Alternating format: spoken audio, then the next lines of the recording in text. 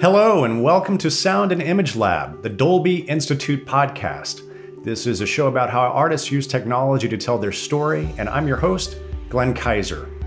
We're continuing our coverage today of the 2021 Emmy Awards with a show that has a lot of nominations this year. WandaVision has a whopping 23 Emmy Award nominations this year, including Outstanding Limited or Anthology Series, Outstanding Sound Mixing, and Outstanding Sound Editing. And we have a pretty amazing panel today on to discuss the sound work on this really fun, challenging show. We have Danielle Dupree, who is the re-recording mixer and the dialogue editor. I want to check my notes here because this group has a lot of accolades and I want to make sure I get all this right. Danielle is a previous Emmy winner for her work on Star Wars: The Clone Wars. She's joined by Kim Fiscato, who's the supervising sound editor on the show. Kim has a previous Emmy win for her work on Philip Kaufman's movie Hemingway and Gellhorn. We're also joined by sound designer Steve Orlando and by supervising sound editor and dialogue supervisor Gwendolyn Yates-Whittle, who goes by Gwen. Gwen is a two-time Oscar nominee for her work on Avatar and Tron. And if you've been listening to the show for a long time, she was our guest in the very first season talking about the art and the craft of dialogue editorial. So if you haven't heard that in-depth conversation, I encourage you to go back and check that out. WandaVision is this is a really fun show. It plays with genre and time, and it starts off very simply and then builds to, I think, a typical kind of Marvel Universe climax with a lot going on, big action sequences, and really tremendous sound work. So there's a lot to discuss and to talk about on this show, so let's dive into it. Well, Gwen, Kim, Steve, Danielle, thank you all for joining us today on the Dolby Institute podcast to talk about WandaVision. I've been looking forward to this conversation because I really, really enjoyed this show. And congratulations to all of you on your well-deserved Emmy nominations for this show. There's so much to talk about in WandaVision. Obviously, one of the first things that I think is pretty obvious to discuss is this kind of the trope of the sitcoms as you go through the years. It's a pretty amazing gift to give to you guys on the sound team. To obviously start with it starts in a black and white 1950s kind of treatment, sort of a Dick Van Dyke thing, and then we move through the decades as the show progresses. Can you talk a little bit about Gwen and Kim? You guys were sort of the first ones in as supervisors on the show.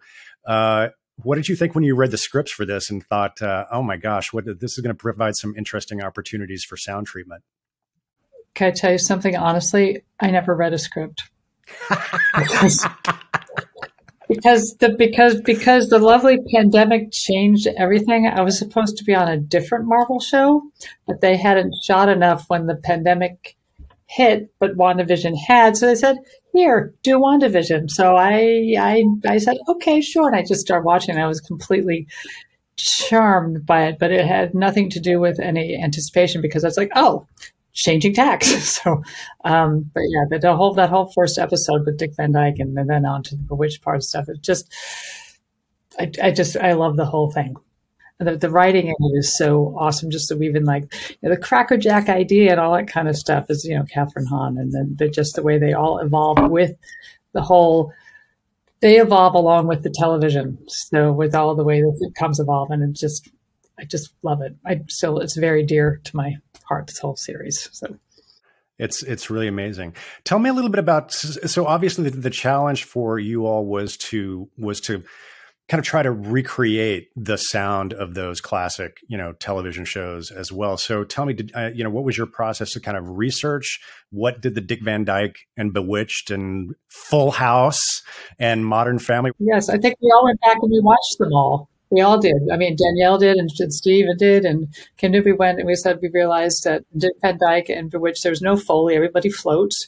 It's all just about the words and sort of the little musical things in the laugh track. And the laugh tracks, we found out more as well. But it was actually really interesting to go back and to watch those shows, listening to them as opposed to just kind of sitting back and kind of, chuckling along with them, because it's a really different style of television than we're used to now.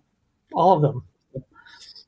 When when Steve and I first started talking about this, and after I was able to sit down and watch all the episodes, we had a really exciting conversation because, all of us combined, we've worked on a fair amount of Marvel features, and it's just, Steve and I had a conversation where we were just so excited to have the opportunity to make it sound a little bit different than what we would automatically think the direction that Marvel goes. So that, I remember watching it maybe a month out before the mix, and it just sparked my excitement so much. And yeah, I went back and I binged Dick Van Dyke and Mary Tyler Moore and Brady Bunch, and then we started kind of mapping out how things were going to sound and how they were going to change throughout the series. One thing that I did was we got old masters we downloaded old masters for these TV shows and separated them out, dialogue, music, and sound effects, and ran them a big chunk, maybe an hour or so of content through spectral analyzers, so we can kind of have a physical representation or visual representation of the frequencies that each were sitting in, So we had that type of information going in as to kind of give us a better idea of what was being captured back then at each stage of Hollywood television. It really did change drastically over the, 15 years, 20 years that we covered. Everything sounded much, much, much different. But with that type of research and with that information, it really gave us a good idea of how to match into that era and try and get us.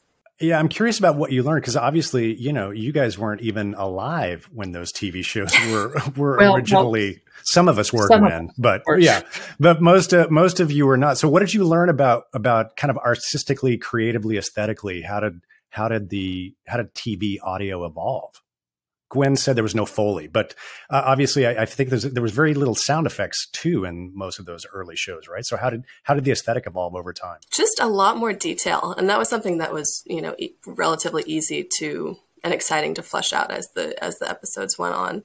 So you started in the 50s, early 60s, and the recordings that you're listening to, they don't have lav microphones. It's really only one or a handful of ambient mics placed around the set, and then you also have the laugh track, or you have the live studio audience providing the laugh track live.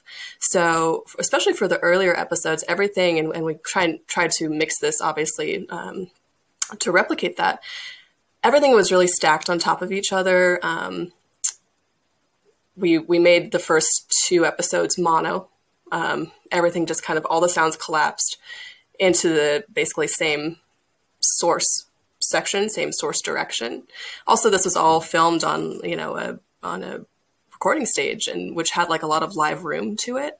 So we really worked hard to kind of recreate that big soundstage, film stage room that was automatically on everybody's microphone, or just the 3 microphones that were used.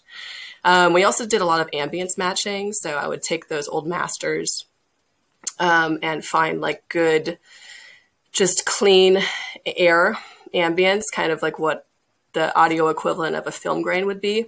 And we laid that in as a bed to put everything on. So you kind of got that old feel, that old noise that wasn't really present in our new recordings because everything was done so cleanly and precisely.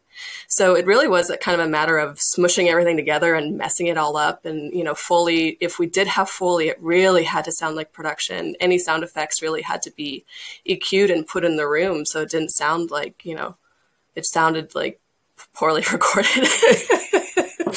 Production sound. They were doing the best they could given the technology at the time, right? They were. And honestly, a lot of it sounds really good. Another thing we really experimented with was warming stuff up.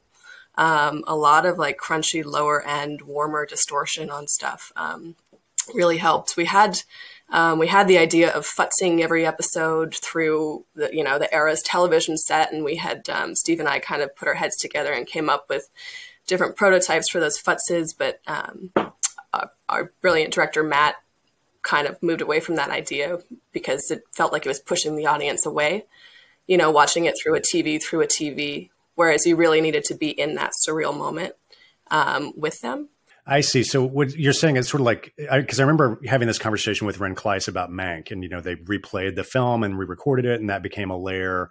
So you tried that, but you actually found, in this case, it didn't work because we're supposed to be in the sitcom with them, right? Yeah, exactly. It was a cool vibe, and it was fun to listen to and very nostalgic, but they were so interested in capturing as much of Lizzie and Paul's and Catherine's performances as possible, and kind of putting it in this kind of rolled off distant space was a bit counterproductive to that end. Wanda, is there something special about today? Well, I know the apron is a bit much, dear, but I am doing my best to blend in. No, there on the calendar, someone's drawn a little heart right above today's date. Oh, yes, the heart. Well, don't tell me you have forgotten, Viz. Forgotten? Oh, Wanda, I'm incapable of forgetfulness. I remember everything. That's not an exaggeration. In fact, I'm incapable of exaggeration. Well, then tell me what's so important about today's date. So then it just became a lot about what sound effects choices we're using, what type of kind of ambient bed we have in there, how we can recreate the sound of a soundstage, and make it really feel like everybody is in the same room at the same time. Yeah. Well, and I presume, much as we found out when we talked to Ren about Mank, you can't just like set it and forget it. You have to come in and dodge and burn and really kind of fine tune it, because it's yeah.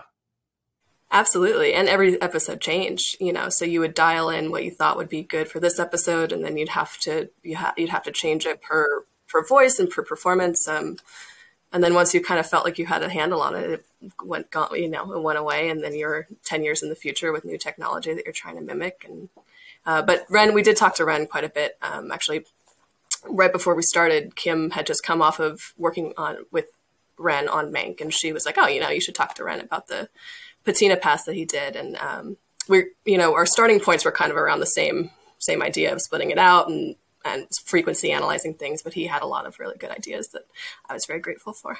Yeah. Part of the fun of the piece is that, you have that patina, the treatment to make it sound like the classic sitcoms, but this is all happening kind of because of Wanda's power to distort reality and make this, but reality intrudes usually at least once an episode. There'll be something that kind of pokes through, and these really interesting moments happen. Like I'm thinking episode 2 when the voices come through the radio, or even in episode 1 with the boss who chokes. And then Steve, I presume that's kind of when you came in, right? So you get these moments where it becomes a much more high fidelity, when reality kind of intrudes on this situation. Can you talk about those moments when you kind of got to poke through there? Yeah. The director was, it was obvious, but the director was very clear about these are the moments where we're no longer in the TV, and we're like stepping away from the show, and and reality's just slightly breaking, especially in those early episodes. So the first one was super fun. It was, the director said Twilight Zone-esque when they're sitting at the table. So that was the first time also in that episode, mix wise, where we started to pull stuff out in stereo and surround, and it was an interesting transition to go from, especially in that first episode, almost no sound effects. Most of the magical sound effects in the first, all of the magical sound effects in the first episode were score, actually. And then, so that was the first time with big sound design stuff that was kind of surreal, but at the same time trying to transition out of almost nothing into kind of a weird, still kind of old TV reference of the Twilight Zone stuff. And then, as it goes through, reality breaks, and it becomes more and more about just actual sounds and being in the outside of the TV show and into reality. Hey, Steve, if I'm remembering correctly, there's also parts of, there's stuff that foreshadowed future episodes. There was like the clock, and then there, the ads kind of thing. So it was all, I remember that was part of it, but yeah, right? The ads, yeah, somewhat the ads like, and the clock in the dinner scene again foreshadowed other events where it foreshadowed the clicking watch in the Strucker commercial, and I used the same click from there. And then that rhythm was the same rhythm for the heartbeat when they're waking up in the hospital, and I don't remember the episode number, but after the blip, reverse blip, that's the same pattern for the heartbeat. Yeah, that was a recurring theme, that sense of time passing essentially. And also about to explode. So your head same clock again, about to explode for the same rhythm again for the bomb that's exploding when Wanda's waiting at her house as a child. So yeah, reoccurring themes there. And I know a lot of this stuff got picked up. You had a very I think you had a very closely following fan base on this show. I know there was a lot of stuff on Reddit about WandaVision, and a lot of conversation about sound and the sound design and effects that would show up. What was it like to have a community obsessively following this show as it came along? That must have been fun for you. Yeah, that was just a simple sound design concept. It was really interesting to look on Reddit and see that I snuck like a Tony Stark repulsor fire up into the Stark commercial in the first episode. In the toaster? I didn't think anyone would notice. And I don't even know. I didn't tell Danielle or anything like that. That's the thing. Just like, left it in there, and it was low. It was really weird to see that like people are like, oh, that's the sound from the repulsor, and that's the sound from his suit moving and stuff. So yeah, they noticed everything. Yeah, well, it helps that you guys were obsessively focused on that and not just grabbing stuff from willy nilly and putting it in, because they would have picked that up as well, right? Yeah, I mean, that's one of the awesome things about working on these Marvel shows is there's kind of a giant library of things to pull from that, Iron Man, 10 years ago, CB, kind of set the groundwork for all this to be built on. And Shannon and Nia have, continued on with just making all these awesome sounds for these shows. And, we get to access a lot of that stuff to use for this. I mean, Wanda, without all of the magic and stuff that Nia had created over the years of her being in the movies, would have been a much harder task. So, well, Kim and Gwen, I'm curious to hear from you. I mean, you co-supervised this show, and I know that you're both dialogue folks. So I'm kind of curious about how you guys work together. And I think, it's interesting that especially those early episodes, mono, very heavily dialogue driven, not a lot of necessarily sound effects, but that also cuts both ways because there's really nothing for you to hide behind either, right? That's a pretty critical listening environment. So tell us about the voice treatments and the dialogue editing and how you two work together. I was kind of on first, and Kim came on for the much more complicated and difficult episodes at the end. So that worked out well for me. But, I have to say the location recordist did a really, really beautiful job. So there was not a ton of ADR. Not really. I mean, a lot of the ADR was added group stuff. So as far as editing,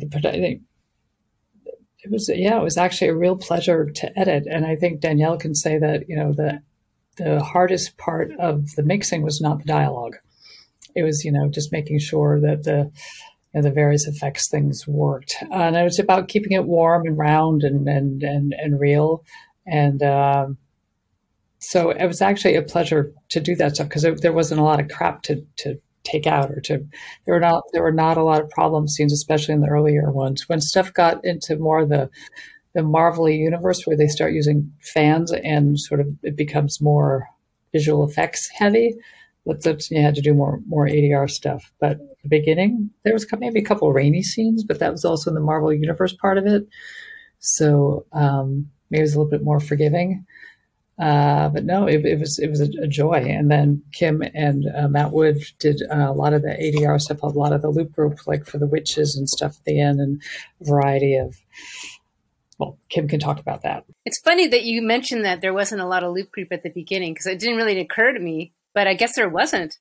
It was the latter scenes. And, of course, we're in the middle of a pandemic. So it was a very interesting process getting it all done. Skywalker and a couple other studios, Disney, have built these remote kits for all these actors. So, Paul Bettany was up in upper state New York. Lizzie was in London.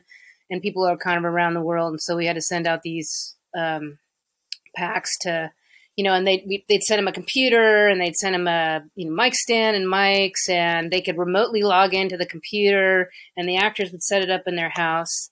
And then Loop Group was a funny one too, because Matt Wood had everybody source connect in. So they're all recording in their houses, in their closets, or wherever they could. And then we would get individual tracks for all these Loop Group sessions that he would just pull into Pro Tools. And the witch sequences were relatively large, and so were the latter episodes where we had a lot of loop group. And because all the loop group is on individual tracks, it got really, really wide in some spots. Like poor Danielle would look at these tracks going, oh my goodness, for things like the witches and stuff. Because we wanted to kind of give it this kind of bigger group feel. And usually when you do loop group, you'll have 10, 12 people in one room. So you'll maybe do an LCR, and you'll have a couple of LCR tracks. And in this case, we had 15 individual tracks plus multiple takes and layers. So you're looking at sometimes 35, 40 tracks of loop group and stuff. Sorry, I went on a rant on No, it's really interesting. It's kind of like good news, yeah. Bad news, right? The pandemic actually created this entirely different workflow that netted out. You had a tremendous amount of control that you've never had before, right? But you also have a lot more material to deal with. Yeah, it is true. Like you could, because as a dialogue editor, there's occasionally a couple of loop group people that always seem to stick out. So now you actually have control over those people. You can pull them down in the mix so they're at the same level as everybody else, which, in a group situation, you don't get that opportunity. And you're kind of like, and so you'll hear from the mixers, like, that one person, they're, So you're trying to, kind of mitigate that. But this scenario, because they're all individual, made it a lot easier. But it is a lot more material to wrangle. And the actors, Paul Bettany and Elizabeth Olsen, they were so lovely to work with. And, the actors were all very easy to work with and totally not complaining about anything. I mean, this is completely out of their realm. They get this package, they have to set it all up, and, but they were all very, very gracious. And so I appreciate it. They had to put on their own mics and everything. It was Yeah, because usually we don't trust actors to do any of that stuff on their own, right? It's true. I know. It's very true. I mean, the other thing is that we had a laugh track expert, because the quality of the laugh tracks changed over the decades too. So he knew what the laugh track would sound like. For the first episode, we did have the on-set crowd for most of it, but then the other episodes it wasn't shot live, so we had to recreate all that laugh track and that. So most of the loop group stuff was for that, and it's just kind of fascinating that the quality of the laughs changed, and at a certain point the music took over for the laugh tracks, and it stopped. Was that Malcolm in the Middle? I can't quite remember which one it was, because that way then music took over. But it was actually fascinating that quality changed as well. In addition to that, like when I first got on, Gwen's first thing to me, because like I came on late, they all had started earlier and then took a little hiatus, and then I came on because everything had pushed and Gwen was going to start another show, so they brought me on as well. And the first thing she said is like, they're really, really particular about the laugh track. Like it has to be like, they had already done a couple of recordings with the loop group, and it was like, nope, that's not working. And so that's when I think you guys got the loop group expert, but it was like a specific type of laugh and treatment to the laugh track in those first beginning episodes, which I thought was like, okay, that's interesting. Well, I definitely remember watching MASH as a kid, and I would start to recognize specific laughs, they would show up. The laugh loop. Yes. Well, there's that guy again. I do think overall, though, something that everybody, ourselves and the picture editors and everybody took away was it's really hard to make sitcoms work now. It's, not, if you want to get a laugh and you want it to play, rhythm is really important, and rhythm and timing and just the overall feel, especially when you're cutting in these labs, like they can't go on too long. They have to be full enough, but they can't be overpowering. And there's so many small things that you look at a sitcom and you from afar and you think like, oh, it's pretty easy. It's pretty formulaic. Joke, set up, joke. But it's really wasn't like that. It was really hard to make them play smoothly and play well and to hit the points that they want to hit, especially like you were saying, when modern audience are not necessarily, everybody loves sitcoms, but it's not what we're so used to anymore. And our sensibilities have evolved from back then, so I also think the hardest thing was an uncomfortable laugh when they're supposed to, there are a couple times where we needed the audience to feel uncomfortable, and those were harder sells. Yeah, I'm thinking specifically I'm thinking specifically about the Magic Show, which is kind of light and funny, but then it's also could fly off the rails at any moment, right? So that's a very specific kind of mood that you have to go for. Yeah, and a couple times when you can see Vision figuring things out, where it's like it's funny, but something's not quite right. It was a lot of holding back. Especially the first few episodes of holding back and knowing when to create tension, knowing when to hint at something else happening. It was a lot of, it's Marvel. You want to hit the ground running and just flesh everything out. But it really was a slow burn and figuring out, keep pulling things back, make room for that tension, make room for that confusion, while also trying to move things forward and keep things engaging and feeling full, and finished, while also being accurate to the time. Lot to consider there.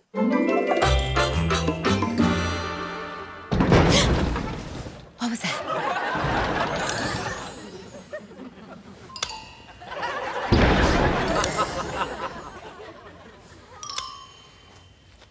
Wanda, Yes, dear. are you using your powers to turn on the light? Yes, dear. Allow me, sweetheart.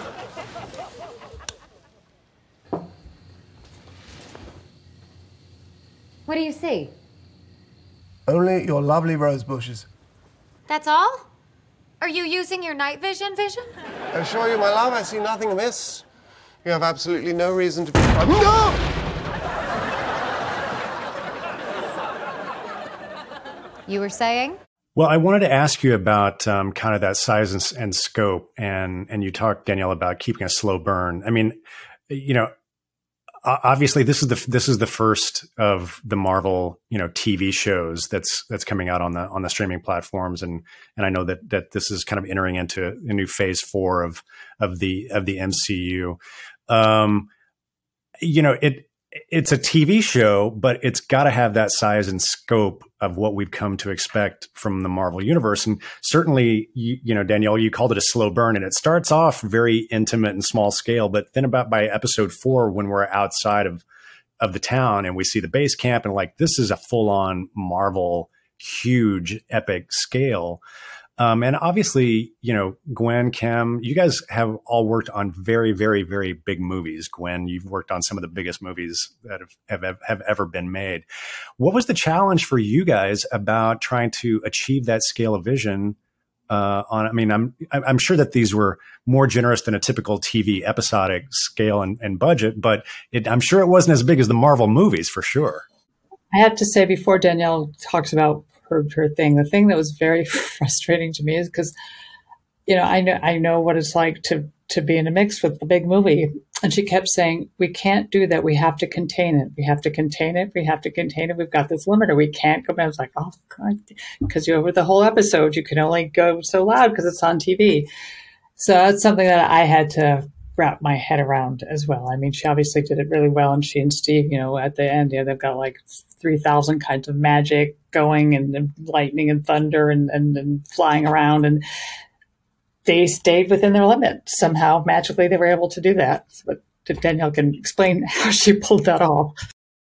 It's amazing that I made it through that quandary without losing all of my hair. I definitely lost some of it, but it is hard. It is really, really hard to take something that is so big and so active and pare it down and also have it play as something that's big and full and active. You're right. This was the first time that they've done this, and television, broadcast and streaming.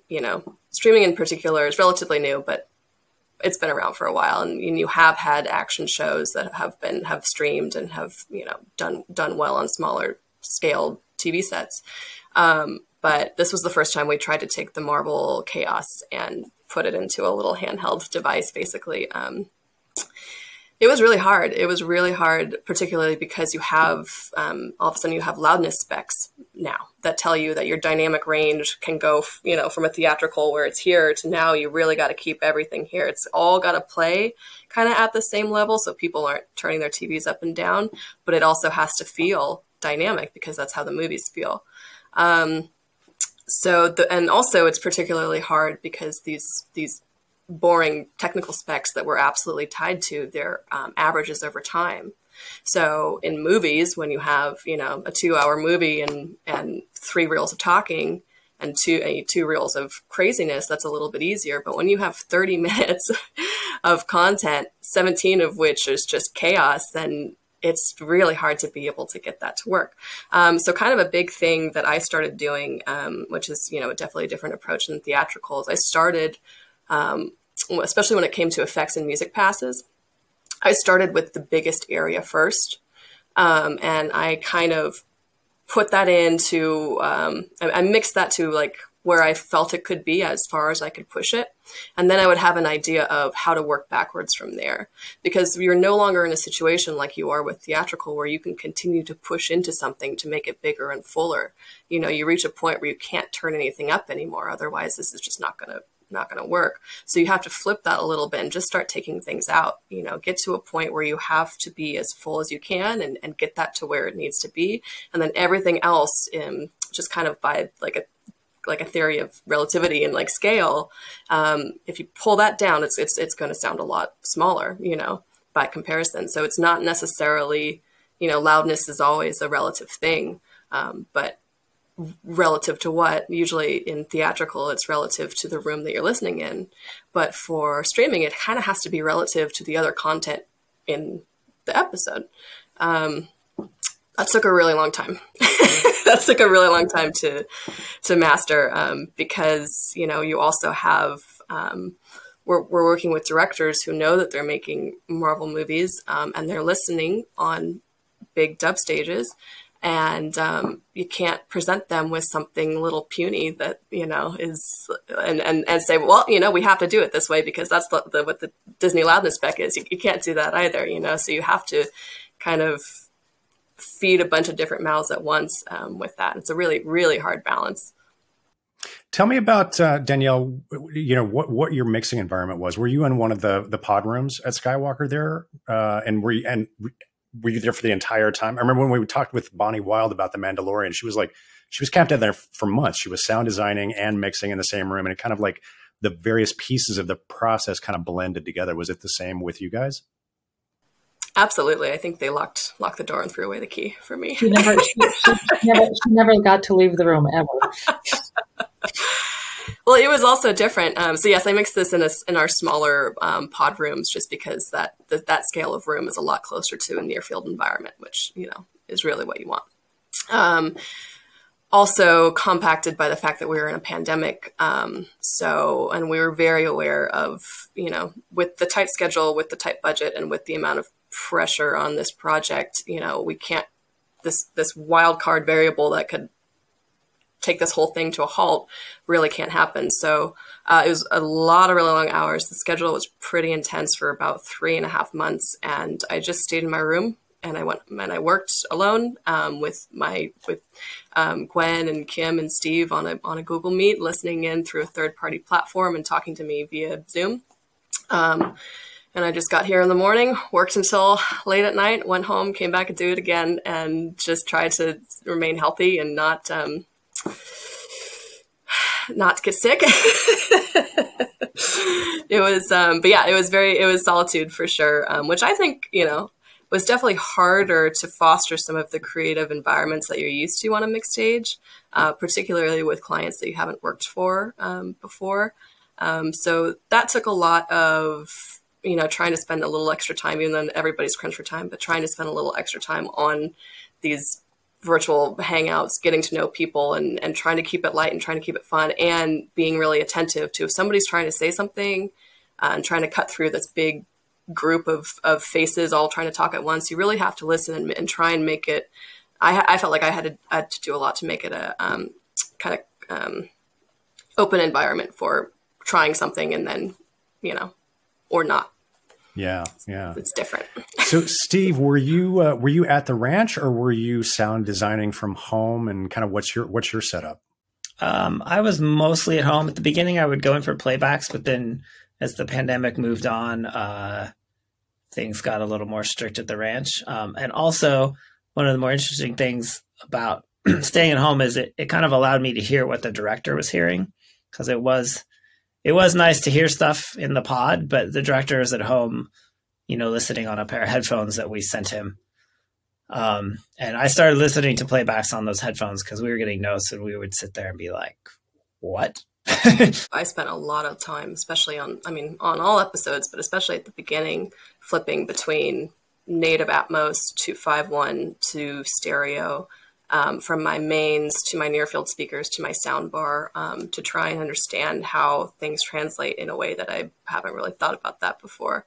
And it was like Steve was saying, we would get notes where I was just like, I can't understand how we could possibly make this any bigger. But then you listen to it on smaller speakers or on soundbar, and you realize like all of the low end that you really rely on in theatrical to make things sound full and big and earth shaking, it doesn't exist. TV speakers are rolling that off, and you can't rely on your subwoofer. You can't rely on just making things louder. So also Steve started having his, I think himself and also his edit crews, they started cutting sound effects on small TV speakers, so that they had a better idea of what's going to punch through and what's going to sound huge in that limited bandwidth and that limited frequency range. So you were mixing natively in what 7.1.4, which is the home Atmos spec, but you were also, because your creative partners were all listening on headphones, you had to make sure that it was all translating down to a 2-track and still cutting through, and you could still maintain the dialogue and all that. Absolutely. But not only creative partners, most of the world. I think after WandaVision came out, we finally got the specs. We went in knowing that unlike every other Marvel thing, the 2-track really is what matters here. But we got the numbers after WandaVision premiered, and I think over about 80% of people were listening to the stereo. And so it's a complete reverse of what you're used to with theatrical, which is, mix it wide and big and huge and then worry about the 2-track later.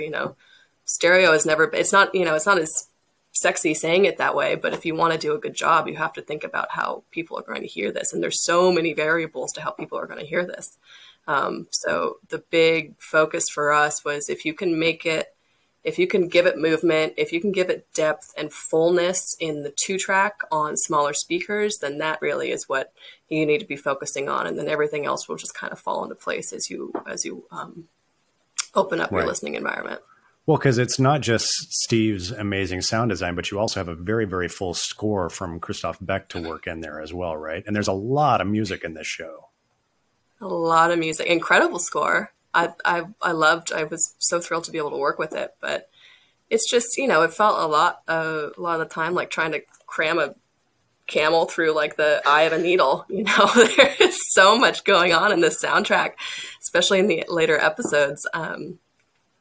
But you have to keep it defined, and you have to, it can't, how you mix so many colors together, it turns brown. You want to be able to see the colors and know what's going on and have definition to it, and depth.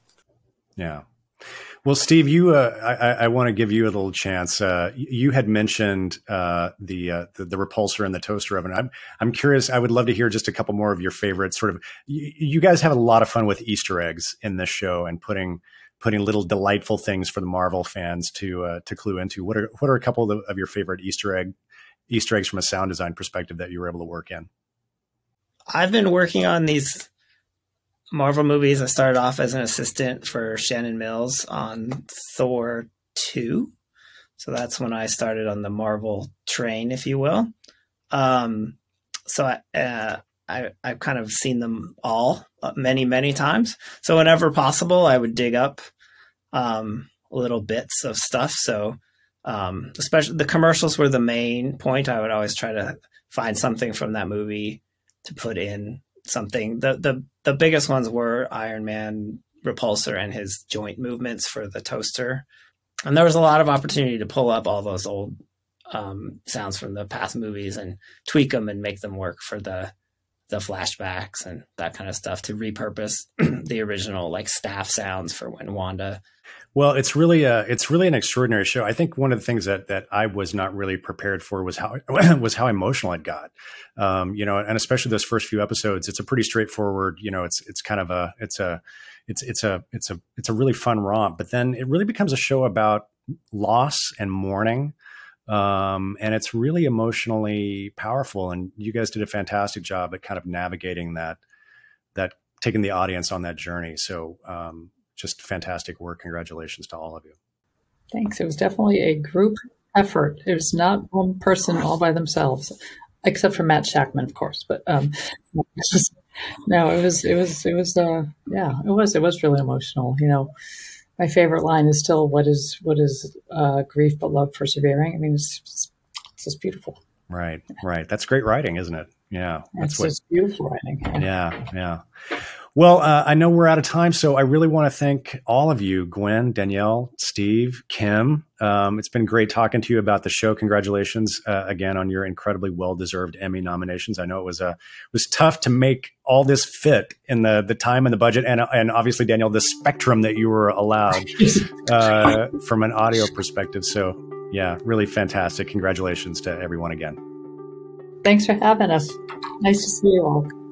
Thanks again to Danielle, Kim, Gwen, and Steve for joining us today to talk about the work on WandaVision. And thanks also to our friends over at Lucasfilm and Disney for helping put this conversation together. If you haven't watched WandaVision yet, I highly recommend you do so. It is streaming on Disney Plus in Dolby Vision and Dolby Atmos.